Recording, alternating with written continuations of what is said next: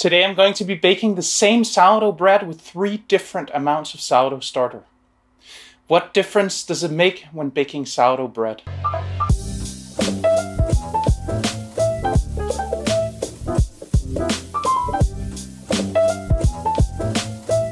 Hi, I'm Sune and I'm a food geek.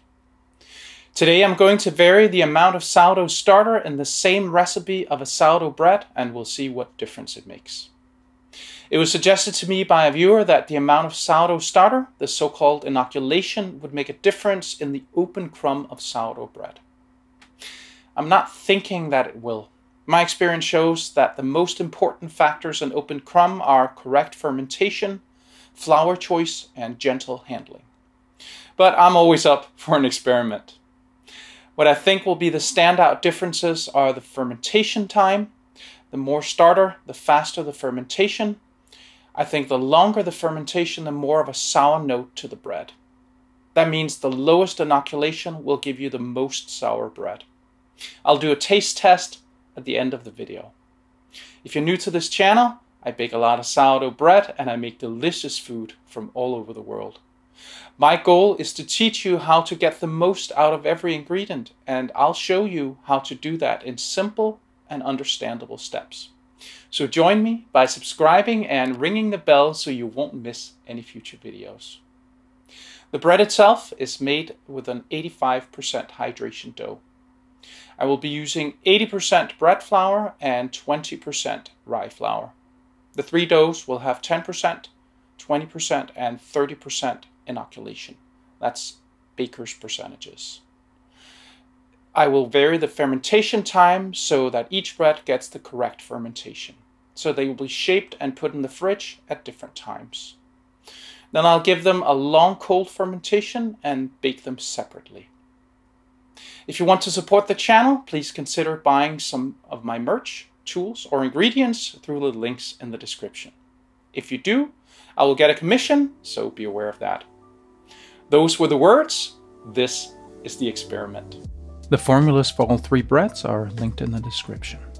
I'm not using a levain today, so I'm going to go straight to the autolyse. I mix all the flour, all the water, and the salt. Yes, I include the salt in the autolyse, and even though it isn't technically an autolyse, I call it that.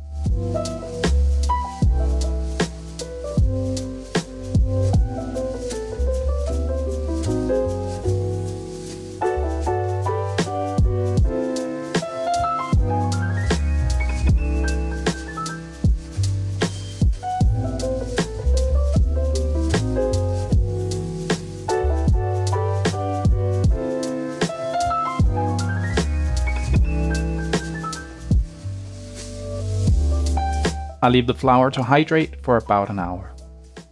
Then I mix each dough.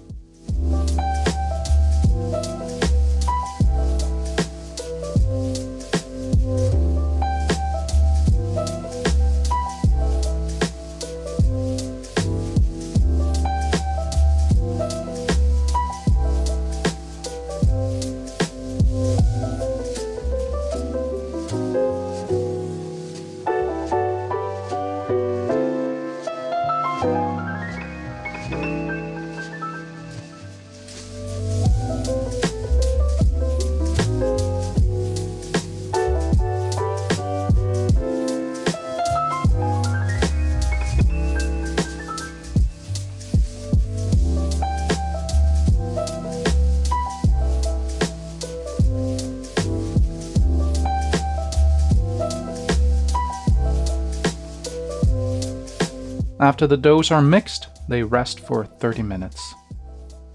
After the dough has rested, I do the first set of stretch and folds.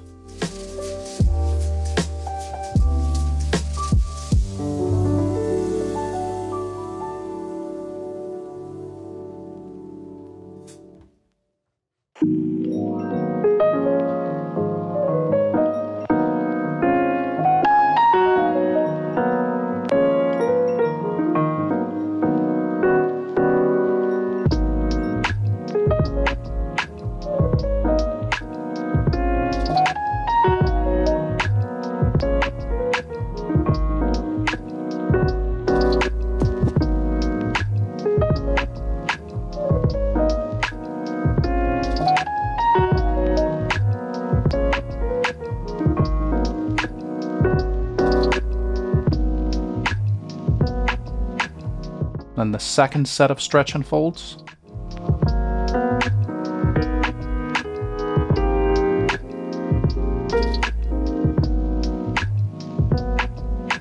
And the third set of stretch and folds.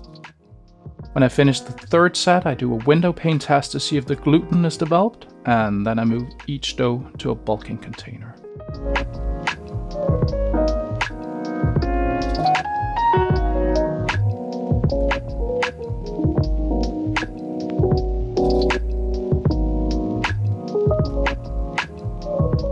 Then I let the doughs ferment until they've grown about 50%.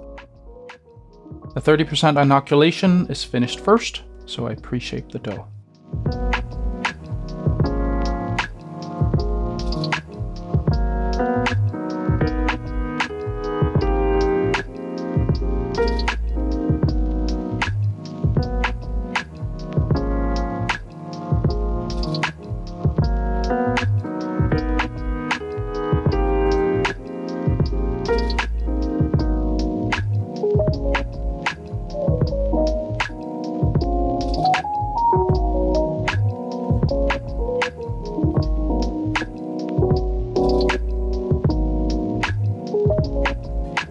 I let it rest for 20 minutes and then I do the final shape.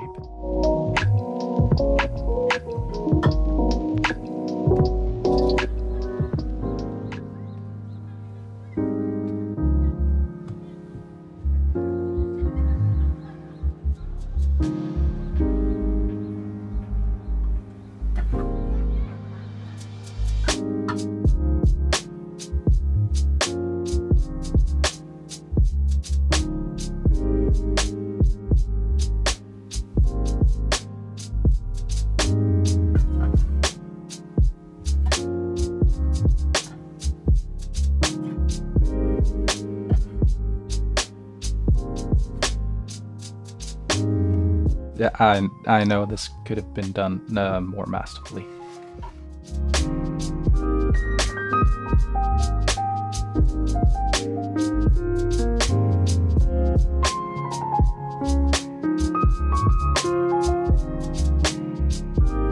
Then I put the banneton in a plastic bag and leave it on the counter until it passes the poke test. As you can see, fills in slow-ish and leaves a bit of an indentation. That means the fermentation is done. I put the dough back in the plastic bag and put it in the fridge. Then the 20% inoculation dough is ready, so I pre-shape it. I final shape it.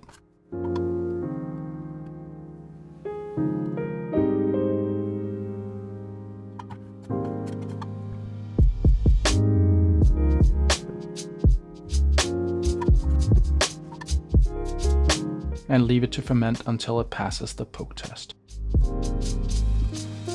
Same procedure with the 10% inoculation dough. As I had a very busy day the following day, I did a very long cold fermentation. So my dough's fermented for about 36 hours. Then I preheat my oven and start with the 30% inoculation bread. Score it.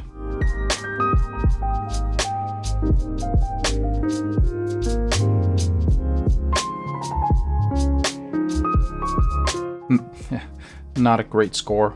I think this dough might be cursed. Then I bake it and take it out of the oven. I follow the same procedure for baking that I usually do, so if you want to bake sourdough bread like this, go watch my video Sourdough Bread for Beginners. It explains everything. I've linked it in the card above. Then I bake the 20% inoculation, take it out of the oven, and then the 10% inoculation, and I take that out of the oven. Then I let them cool for a couple of hours and then I cut into them. First the 10%. It's a bit flat. This may be over fermented.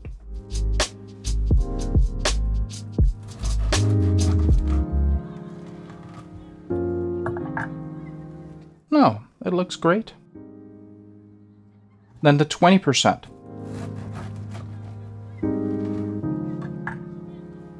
Bit of irregularity, but that's still roughly the same type of crumb. Then the 30%.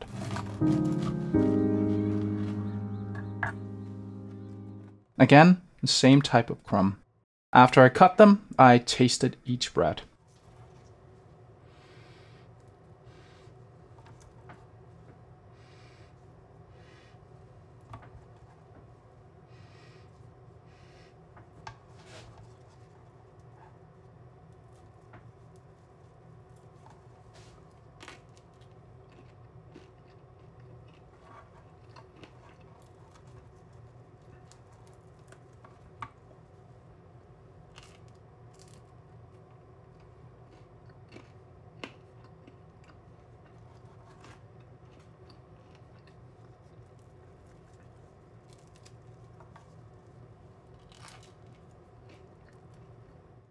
Well, they sure taste good no matter how they look. Okay, so there's obviously no difference in the amount of open crumb in the 3 breads. While the 10% was a bit flatter, the crumb shows that the fermentation was good. Taste-wise, the 10% inoculation bread had the most tang. It was delicious. To me, there was no discernible difference in taste between the 20% and 30% inoculation. The point of inoculation is to help you get the correct fermentation in different temperatures. If your kitchen is really cold, use a higher amount of sourdough starter to help fermentation along so you don't have to ferment all day. If your kitchen is really warm, use a lower amount of sourdough starter to help the fermentation go on longer so you can get that amazing taste. I hope you learned something today. See you next time.